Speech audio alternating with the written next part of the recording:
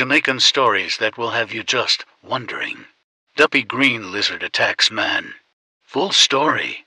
A startling incident unfolded in Red Berry involving an employee of the China Harbor Engineering Company CHEC who was working on the Maypen to Williamsfield leg of Highway 2000. The worker found himself entangled with a peculiar green lizard, leading to a frantic rescue operation. For several minutes, the worker, aided by residents and colleagues, desperately searched for the lizard within his clothes. Eventually, he had to strip down to his trousers and boots. The creature was eventually killed.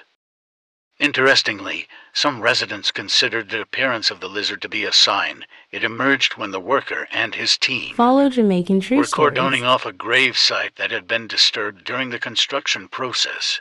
The residents had expressed their concerns about the handling of the construction, citing disturbance to several graves.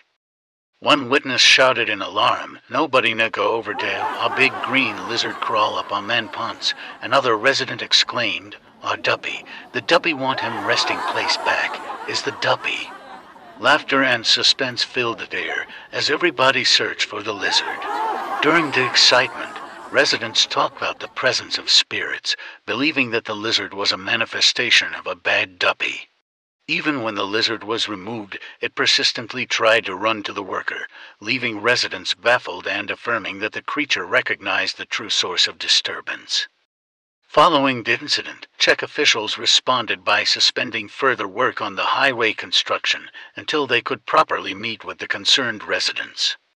Despite the initial shock, the worker and his colleagues eventually found humor in the encounter, even though they knew that the intentions of the Duppy green lizard was sinister.